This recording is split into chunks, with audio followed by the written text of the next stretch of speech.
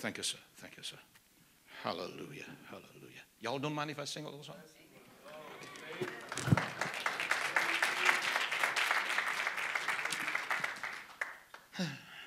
I don't know if you better help me, Pastor Josh. Come on. See if everything is on. Supposed to be on? All right. Okay. Wow. Hallelujah.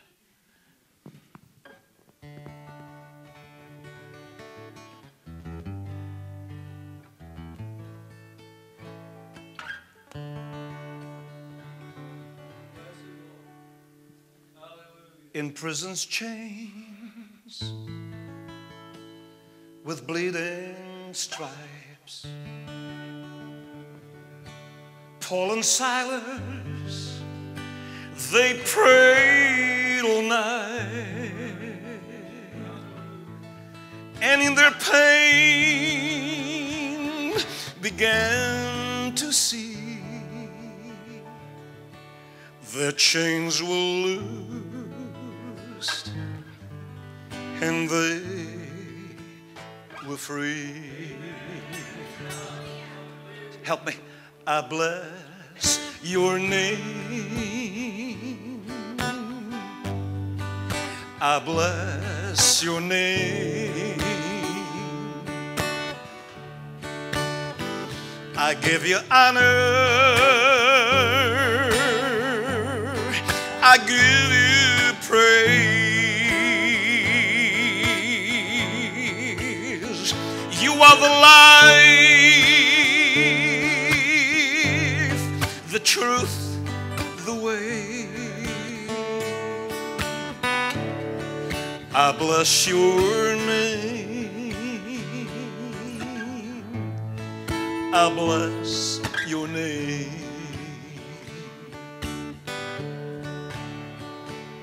Some midnight hour, if you should find you're in a prison of your mind, reach out and praise, defy those chains, and they will fall in Jesus' name. I bless your name. Come on, let me hear you sing it with me. Come on. I bless your name. I give you honor. I give you praise. I give you honor.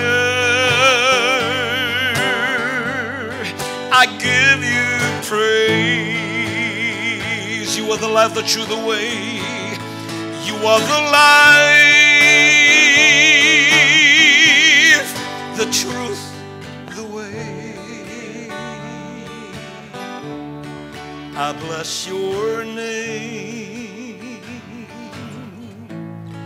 I bless your name. Let's try this little verse again.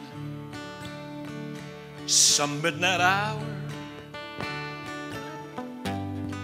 if you should find you're in a prison of your mind, reach out and praise, defy those chains, and they will fall in Jesus' name. Come on, let's sing it together. I bless your name. Come on, let me hear you sing it. I bless your name. I bless your name. I give you honor. I give you praise. I give you honor. I give you praise. You are the life, the truth, the way. You are the life, the truth, the way. I bless your name. I bless your name. You are the life, the truth, the way. I bless your name. I bless your name. Come on, bless him. Bless him. Thank you, Pastor John. Thank you, my friend. Hallelujah. Praise the Lord. Praise God. Praise God. Thank you for the honor given me, sir, to mount your pulpit. You know that we cannot just allow anybody to mount our pulpits. Why? You have some crazy people out there. I know you haven't met some of them, but live long, you'll meet some of them. But I esteem this a great honor for the confidence that your pastor has, allowing me to step into his pulpit. I was praying and asking God for direction, and I pray that this be the right one. What do I share with you this morning? Then let's go to the book of Deuteronomy, if you would. Deuteronomy. I know we're a New Testament believing church, but you know there's some nuggets in the Old Testament. Mm-hmm.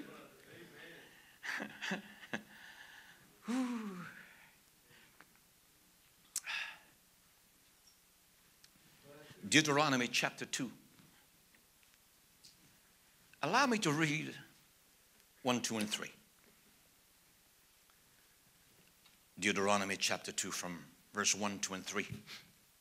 King James Version. He says,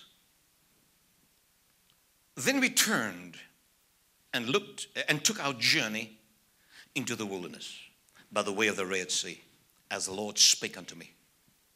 And we compassed Mount Seir many days. And the Lord spake unto me, saying, You've compassed this mountain long enough. Turn you northward." Father, we've read the hearing of your people. Help me to speak the oracles of God. I pray every word I speak, let it be seasoned with the anointing. We ask this for Christ. Amen. Amen. Amen. You've compassed this mountain long enough. I was raised speaking another language. Afrikaans. Afrikaans is Dutch. So that's more or less what we speak in South Africa. There's some other languages too. But English came to me very late. And so sometimes I still have a struggle. But I'm getting better every day. I even understand myself these days when I speak English. But I'm looking at the word compass, and just this is for me, the word compass. It just literally means circled, round, go around. There was a man by the name of Albert Einstein. He said the definition of insanity is doing the same thing over and over again and expecting a different result. God says here to Moses, you've compassed this mountain long enough. You've been going around in circles long enough. Now get up and go north. I came to this house this morning with a word in my spirit, change. God said this is a season of change, and I'm talking major change. Hallelujah. I believe God spoke to me and said, prophesy and tell my people change is coming. Major shifts are going to be taking place. God said to prophesy change so that his people could participate and cooperate with him in the process. Now, you understand, you cannot stop change from happening around you. You can either adjust to it or you can resist it. So the word of the Lord says, you've been in this place long enough. Don't get the wrong idea now. So now the devil says, you've been around here long enough time to move no stairs. He's talking about something else. All right. In other words, you've been in this life cycle long enough. You've been in the situation long enough. You've been fighting this losing battle long enough. It's time for a change of strategy. Now it may be your financial situation. It might even be in your relationships. It might even be your emotional area of your life. It may be a physical situation. You're struggling with your health. It may be your spiritual life, your walk with God, your experience with God, your ministry. But God said it is time for a change. Is anybody ready for a change? Is anybody sick and tired of just being sick and tired? Is anybody fed up with the present situation? Is anybody ready to break out of the cycle of debt? Is anybody ready to break that cycle of sickness, to break that cycle of depression? Am I talking to anybody who's tired of going around and around and around the same old problem day after day after day? God said you've come past this mountain long enough. Now, see, Pastor Steve, it kind of tells you, tell somebody, so I'm going to do the same thing. I want you to lean over to your neighbor. Don't lean too heavy. Come on, just lean on me. Or so don't lean too much. But lean over there and just nudge somebody and tell them, you've come past this mountain long enough. Now I want you to tell them, enough is enough. Now I want you to talk to the devil and tell the devil, I've had enough. Now, see, I don't want to teach you how to cuss. You know how to do that all by yourself. But but I've got to let you know, you've got to talk to yourself sometimes and tell yourself, I've had enough hell in my life. I've had enough fear, yes, and confusion in my life. I've had enough discouragement. I've had enough lack, and I've had enough disappointments. I've had enough rejections and betrayals. I've had enough misery. I've had enough shame in my life. Could you just lean over to somebody and tell them, I'm ready for a change. Come on, say, I'm ready for a change. I'm ready for a turnaround. Is anybody ready for a turnaround? Now, I don't know who I'm talking to this morning, but somebody in this house, you need a turnaround, and you need it today. You need it actually right now. Somebody most probably in this house, you're facing a situation that is impossible for you to change. Literally, it's out of your hands. Somebody in this house most probably this morning, you're facing a legal situation, and you need God to move and turn that thing around for you. Somebody else here this morning listening to me, you need a miracle in your finances. You've done everything that you know what to do, but instead of things getting better, it looks worse. Somebody else in this place here this morning, you're standing in the gap for your children, and you know that if God don't move, they're going to be in serious trouble. But I've come to prophesy to you in this house here this morning that we serve a God of turnarounds. The Bible is a book of turnarounds from Genesis down to Revelation. We see God turning things around. Now, one of the worst case scenarios in the Bible is found in the book of Ezekiel. And you remember it's in chapter 37 talking about the valley of dry bones. Now you understand, and most probably you'll agree with me, the situation looked hopeless. It looked impossible, beyond the point of no return. But when the man of God started prophesying to those bones, something started happening. You know what happened? change. Yeah, things started changing. The situation started turning around. Bones started coming together. They just didn't come together, but every bone found its matching bone. When the prophet was finished prophesying in that very same place where there was nothing but dry bones, now there stood a mighty army, fully equipped and empowered to fight. Neighbor, neighbor, neighbor, something's getting ready to change. I feel a turnaround in the atmosphere. I feel a turnaround in this house here this morning. I feel a turnaround anointing rising up in my spirit even right now. Somebody is getting a breakthrough right now. And if I speak about your situation, you better claim it for yourself. Hallelujah. Somebody's getting free right now. You're getting free in your mind. Somebody's getting free in your emotions. Somebody's financial situation is turning around even right now. Somebody's ministry is turning around. Your marriage is turning around. Now, I know that marriage was headed for the rocks, but this morning it's headed for the rock. Hallelujah, hallelujah. Somebody's getting healing in your body right now. Sickness is leaving you right now. Pain is leaving your body right now. Why? Because with his stripes he were healed. 1 Peter 2:24. It's the anointing that destroys the yoke. I'm here to say to you this morning, your season is changing. Your season is changing.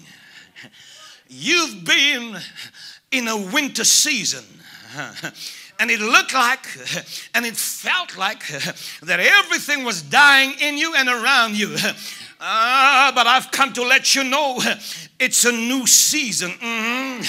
It's a season of new beginnings. So I prophesy new beginnings for you. New beginnings for you. I prophesy new doors for your life. I prophesy new doors in your ministry, new connections, a new anointing. I prophesy new fire, new jobs. I prophesy promotions, new avenues of income, new joy, new friends, new confidence, new strength, new health. I prophesy that into your life. I believe somebody's going to go where they've never gone before. Somebody's going to take some new steps into some new territory. Is anybody ready to step out of the old into the new? Say it again. Is anybody ready to step out of the old into the new?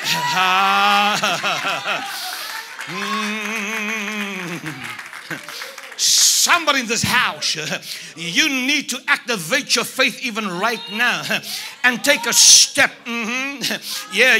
Take a step. Hallelujah. It's a symbolic symbol of moving into the new. Could you grab your neighbor by the hand and tell your neighbor, I want to help you step into your new anointing. Tell him, I want to help you step into your new position. I want to help you step into some new joy, into some new doors. Give the Lord a shout of praise, if you will.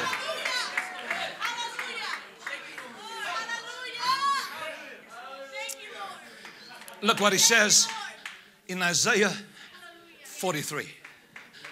Look what it says in Isaiah 43. Y'all can sit down. Don't make me nervous. Isaiah 43, 18 and 19. I mean, you're familiar with this text. This is how he talks. He says, remember ye not the former things, neither consider the things of old.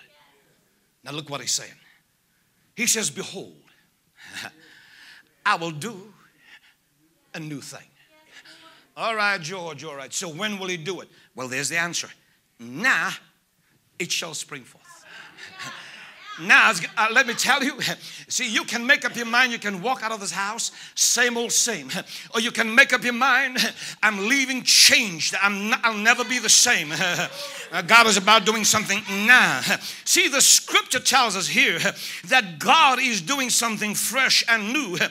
But the condition and the requirement of receiving the new is to let go of the old. One of the greatest hindrances of your breakthrough is your memory. We have this tendency to want to drag our past into our future. But God is saying the only way to get to the new is to let go of the old. When Elijah ascended into the heavens in a chariot of fire, Elisha prepared himself to receive a double portion anointing. He prepared himself by stripping himself of his old clothes. In other words, he took a hold of the old clothing and rent them into pieces. To get the new, you're going to have to separate yourself from the old. Mentally, emotionally, spiritually, physically in some cases. In other words, you may have to get some new friends. You have to let go. You have to let go of the old stuff. Get it out of your life. Forget about it. You have to let go of the good, the bad, and the ugly. Some of you in this house, you have destroyed every good thing that is coming to your life because you are processing everything through the lens of past disappointments, past hurts, past wounds. And it doesn't matter what he or she or they did to you. It doesn't really matter what they said or didn't say about you. It doesn't matter if they cheated on you, if they lied upon you, if they stabbed you in the back. You have to let it go. You've got to let it go. You have to forgive.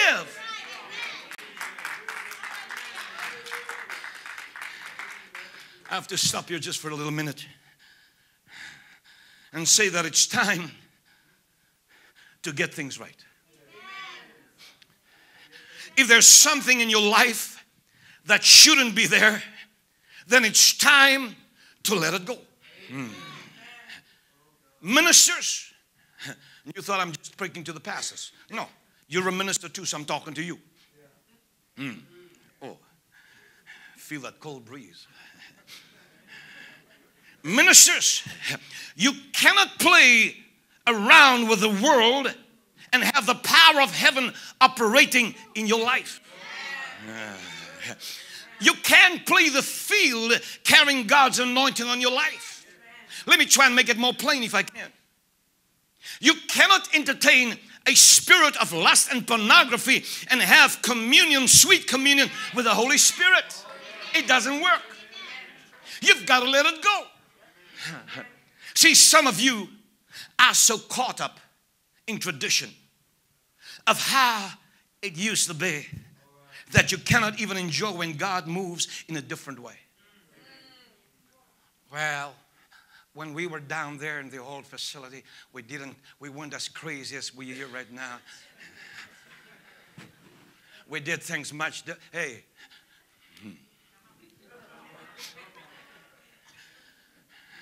Forget about the past. It's a new day. Hallelujah. God is bigger than his last move. God is bigger than his last move. Let it go, child, let it go. I want to talk to you who are standing. I want to talk to you standing on the edge of your miracle. There are those listening to this message who's standing on the dividing line between yes and no, between enough and more than enough, between struggling and stressing and resting in his blessings, between debt and debtless, between weeping and rejoicing, between one step between emptiness and too much to handle.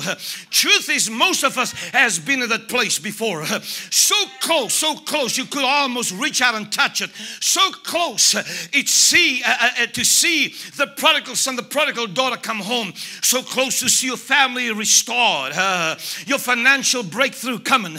So close to starting their own business, writing that book, recording that CD. So close possessing a promise. We've all been in that place once before.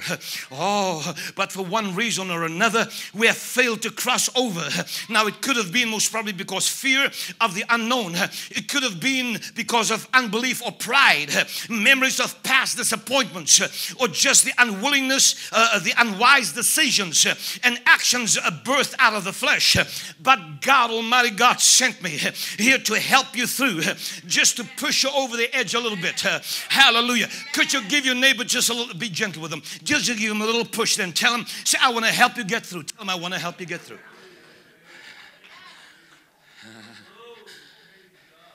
We have an old saying, always a bridesmaid and never a bride.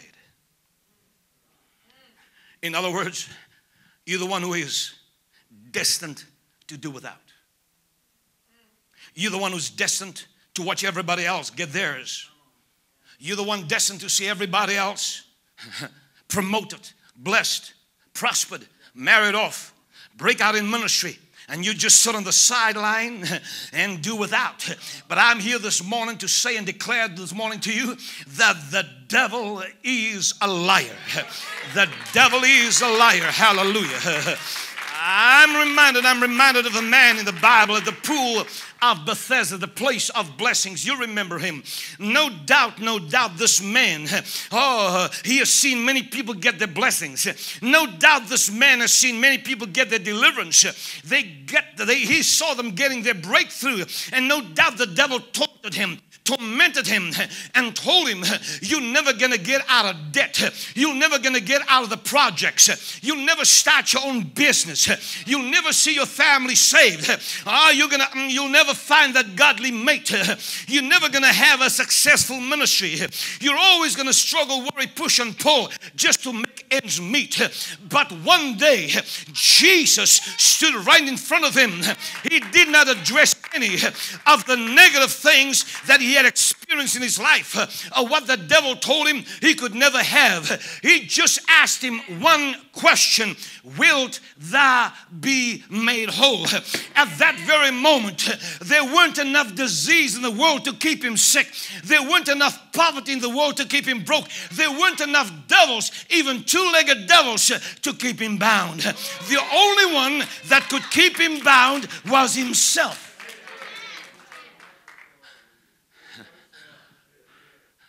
I came to tell somebody this morning, the only one who can keep you from your blessing is you. The only one who can keep you from your prophecy coming to pass is you. Not too long ago, me and Mama, we walked into a pizza place. It was buffet night. There were pizzas all over in that food bar. There were spaghetti, potatoes, cheese sticks, and even the salad bar. I told the fella, 2 buffets, please. It was now 10 after 8. He said, sorry, sir. The buffet ended at 8 o'clock. I said, sir, thank you. And we left the facility. The wife said, so why did we leave? And I said, I refuse to stay in a place where I can see it, where I can smell it, but can't partake or possess it. See, it's not just enough for me just to be close. It's not enough just for me to be in a place where it happens. It's not just enough for me to walk by and look, smell it. It's not just enough for me to sit around and watch everybody else get theirs and I can't have it. No. That frustrates me. I want to pull my hair out. There's a lot of folks, we're sitting around and see everybody else get blessed, and you just sit there and, oh, I wish I could have. Hey, you can have it. You gotta get it when the water moves. Hallelujah. What I'm saying to you this morning is that it frustrates your faith to sit down on the edge of your breakthrough and just talk about how good it could be. And one of these days, listen, faith is a possessor. Faith don't sit on the sideline and wish and wonder. No, faith possesses. Faith without works is dead. You got to take a hold of it. Do something. Faith will never be satisfied just to look or just to smell or just to talk how good it was.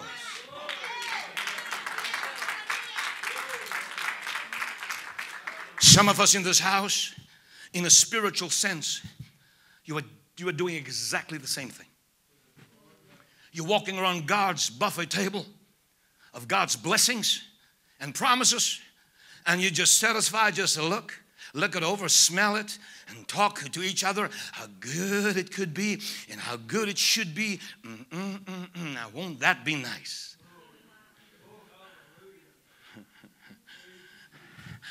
But here comes somebody who got there on time and paid the price. And they started eating and everything you've been looking at, smelling and talking about. See what happened? What happened? Instead of being glad for them, you get mad at them. Why? Because they got there on time, and they were willing to pay the price. Yeah, they were willing to move when it was time to move, and pay the price when it was time to pay the price. See, will you? You'll have to excuse me just for a little bit here. I really don't want to. I don't want you to get mad at me. I kind of want you to like me.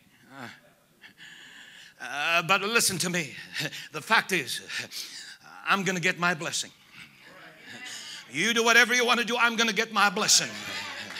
I'm going to get my breakthrough. I'm going to get my miracle.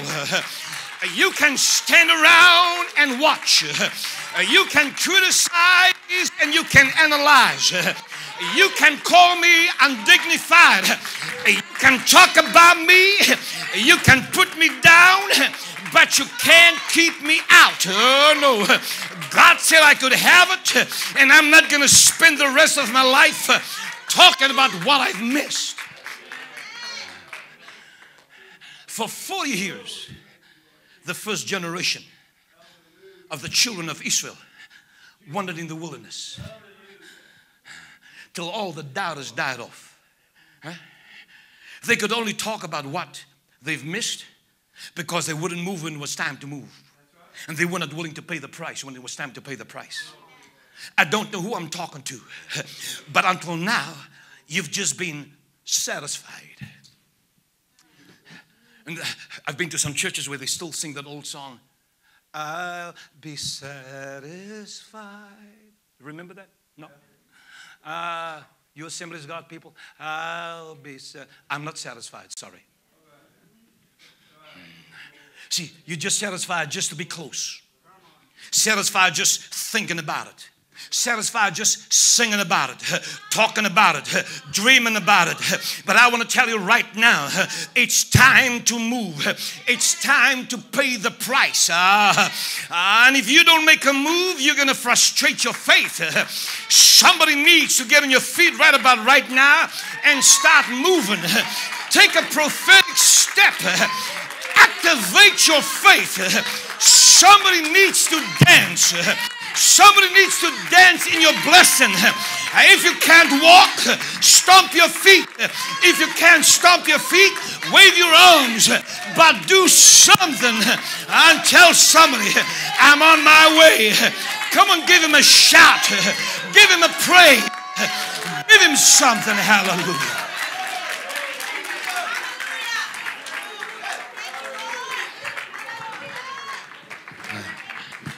Come on, I got another hour to go at least.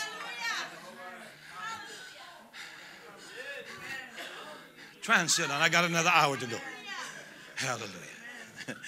Oh, Lord. You've come past this mountain long enough.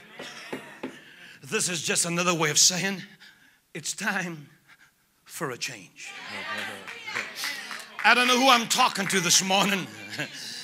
I don't know if I'm talking to anybody here this morning, but you know, in the natural, when it's time for seasons to change, you can feel it in the atmosphere. Sometimes there's a period of tug of war when one season gives way to another. No wonder we have storms, and here in Illinois, this part of the world, you've seen a few storms. I'm not talking about a little wimpy storm with a little few thunder and a little pea-sized, a little hay. No. I'm talking some major storms. But I'm just wondering, is anybody feeling what I'm talking about? Hallelujah. Is anybody feeling the tugging and the pulling? Is anybody feeling the urgency in the atmosphere? Change is in the atmosphere. Something is pulling me. Something is stirring me. I used to be comfortable. I'm not comfortable anymore. I used to be satisfied. I used to be, but not anymore. No, no, no, no. I'm not comfortable anymore. I'm not satisfied anymore. In fact, I'm uncomfortable. I'm disturbed. I'm agitated. I'm perturbed. Does anybody know what I'm talking about? You cannot just sit there on the pew with your hands folded. You can't just sit and watch the world coming to the church and not say anything. You can't just sit there while they strip the blood of Jesus out of our songbooks and not say anything. You can't just sit there while they teach damnable doctrines that any road you choose will get you to heaven and not say anything. And they preach this kind of nonsense that everybody is saved already, they just don't know it, and that everybody will be saved in the end. And there's not such a thing really as right or wrong. It's just what you choose, and whatever you choose is all right. You cannot approve, my friend, what God has disapproved. You cannot play unholy music in a holy sanctuary. Just because you put the name Jesus in a song doesn't make it gospel.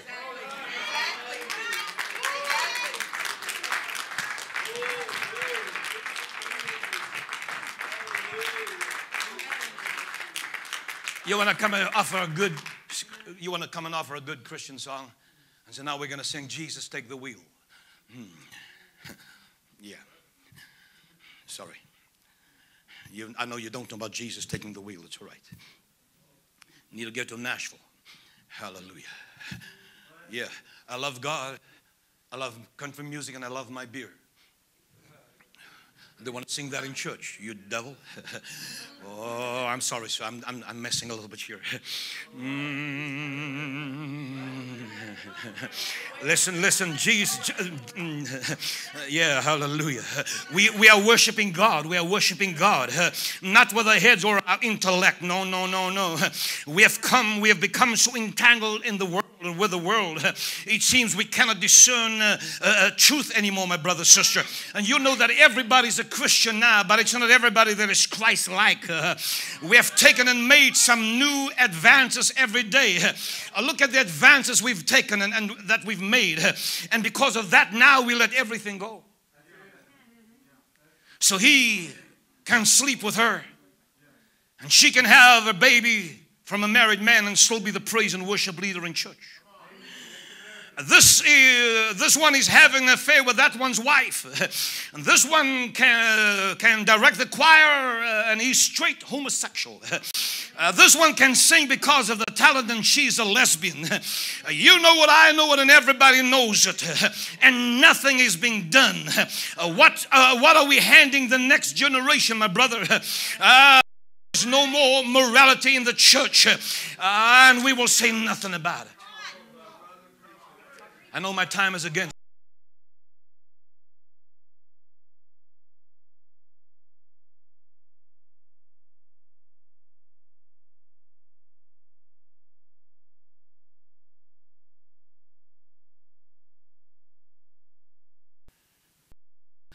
And you grown folk, and so I can say this respectfully. But she was handling that microphone stand as she was in a bar with that poles that they swing around. The groaning, the moaning. You get my drift? I can go further, but you understand what I'm saying?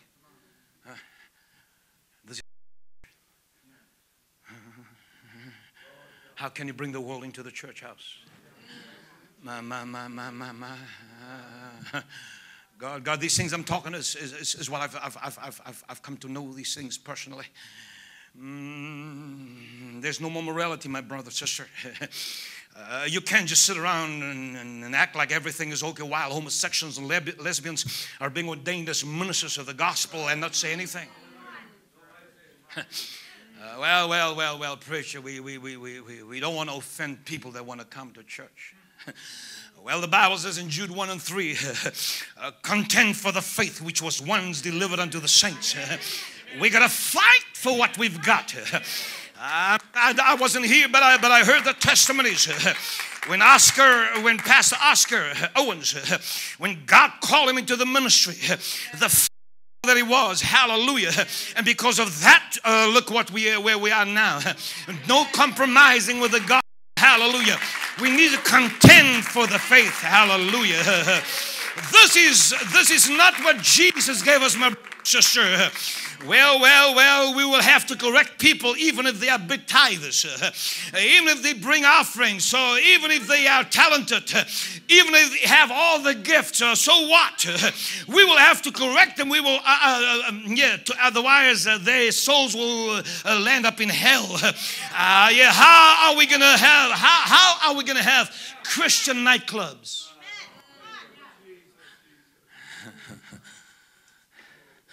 We don't have nightclubs in church. The Bible says men love darkness rather than light because their deeds were evil. I'd say to those folks, turn the lights up, baby. We want to see what y'all doing. I hear the Spirit of the Lord is saying, it's time for a change. I'm just closing. I'm closing almost. There's a change in the atmosphere. And part of the change is God's people are getting fed up. Somebody's getting a backbone. God is raising up men and women, boys and girls who are not ashamed of the gospel and who will not bow at this age. Yes, the spirit of this age. And will not compromise with their faith in Almighty God. Maybe like me, you're feeling uncomfortable. You're feeling agitated, even sometimes frustrated, and you don't know why. I'll tell you why. Here's part of the reason why. See, you were created for more. Hear me. You were created for more. God. You were created to possess more of the power of God and manifest more of His glory. You were created with the capacity to carry the same anointing that Jesus had and do the same works that Jesus did and even greater works according to the scripture. The discomfort, the agitation, the frustration is your spirit telling you it's time for a change. Have some of y'all wondered, why do I wake up 3-4 o'clock in the morning and can't sleep? And you go and sit in the kitchen and make yourself a cup of coffee, whatever you make, thinking, it's the Spirit of God inside of you that's driving you to hit the floor. Hallelujah. It's time for a change. You see, when my feet hurt, then I know it's time for a change of shoes. I need a bigger shoe, a more comfortable shoe. Some of you have never been there, but it's all right. When your eyes start burning and whatever, then you know it's time for a new prescription, an eyeglass prescription. I'm talking to somebody today who's agitated and stirred in your spirit because you sense God calling you to another level. Many times the agitation, the frustration you feel is the unwillingness of the flesh to make the necessary adjustments. But I believe somebody here this morning is going to say yes. Who's going to say yes? Somebody in this house this morning, you're going to let go of the past. Somebody today is going to move with God and you're going to pay the price. And when you pay the price, you're going to see the glory of God. You're going to see the glory of God in your ministry, in your family. When you pay the price, you're going to see the glory of God in your finances, in your health, in your relationships. It's time for a change. Is there anybody in this house who knows that it's time for a change? Let me read one scripture. And I'm done. 2 3:18. 2 Corinthians 3:18. There's many other translations that says it so beautiful. But I read from the King James. Look what he says. He says, Paul is saying, but we all, with open face, beholding as in a glass the glory of the Lord. It's talking about looking into a mirror. Are changed into the image, in the same image, going actually from glory to glory, even as by the Spirit of the Lord. My friend, it's time for a change. It's time for a change. Are you ready for a change? Are you ready for a change? Are you sick and tired of being sick and tired?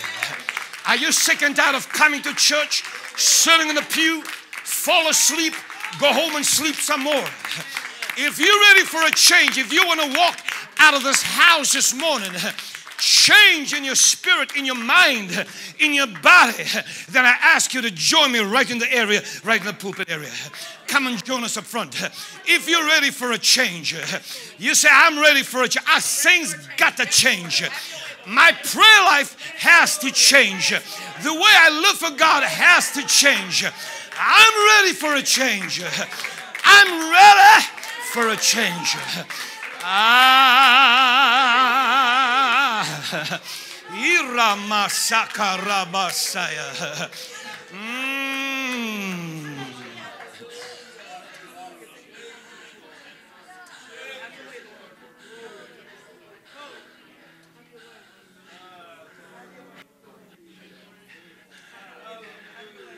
Here at Full Gospel, you hear me?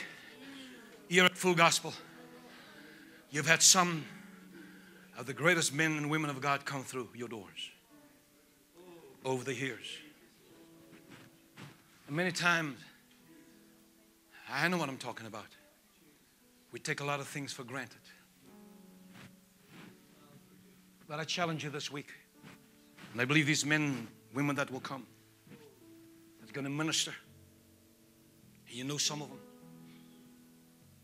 Ask to speak to them for a minute. And ask them how come they got what they've got.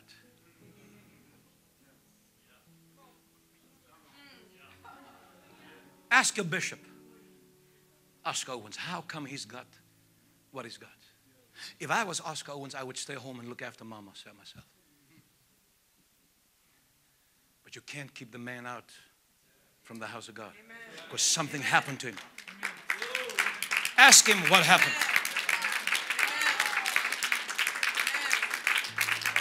One of your favorite preachers that come to this house is Bishop Webb. Ask him if you can just talk to him for a minute. Ask him how come he's got what he's got. I'll tell you. He'll tell you he wasn't sitting playing Nintendo all day long. Sitting with his Xbox. I'll tell you how he got it. He made up his mind, a change got to come. A change. I got to hit the floor. I saw a little poster in a church house. I know exactly where that church is. Ashland, Kentucky. The side of the wall, it says, I saw a guy on his knees. It says, make war on the floor. That's where it's at. That's where it's at. Not a lot of talk. Not a lot of nonsense. But I pray that you walk out of this house today changed. Changed. Changed. This conference, these few days, your life, let it never be the same. But you walk out of here changed in the name of Jesus. Reverend, I'm going to ask you, sir, just to anoint some of these. Where's these? I want all the pastors just to stand up front here. All those pastors, if y'all don't mind. Those pastors that came from far and near. Come on, stand right up front here. Bring your wives with you. Come on. Bring your wives with you. All you men of God, you pastors, come on. I want you pastors just to stand here. I saw a few. Come on, bring them. Come on. Where? Y'all not pastors? What are y'all? Hallelujah. Come on, where's your wives? I want a pastor, a bishop to anoint your hands. I want him to anoint your hands. Come on, I want you to anoint your hands. You pastors, stand up front. I want him to anoint your hands. Come on, I'm going to ask him to anoint your hands.